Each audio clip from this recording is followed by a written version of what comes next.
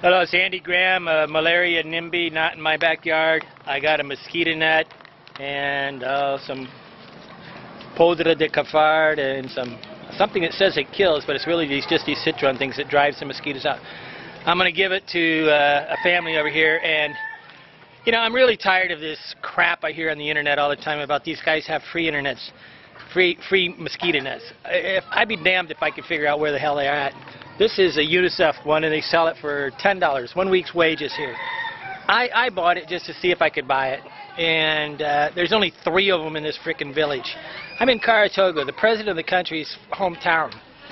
This is bullshit. They just do not distribute these things around, and if they do, they're selling them.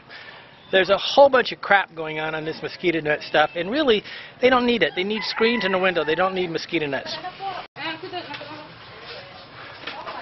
Right here's the problem. They got to let air in through the thing, so they put this piece of cloth over the thing, and then they have a window on the other side. All during the day, mosquitoes enter, and even if they slept in a mosquito net, they're going to be hiding in the rooms, and at sunset and sunrise is when there's the most amount of mosquitoes. This is the problem. Hey, mon ami.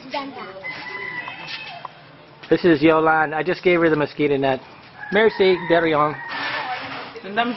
This is the window on the other side of that doorway with the thing.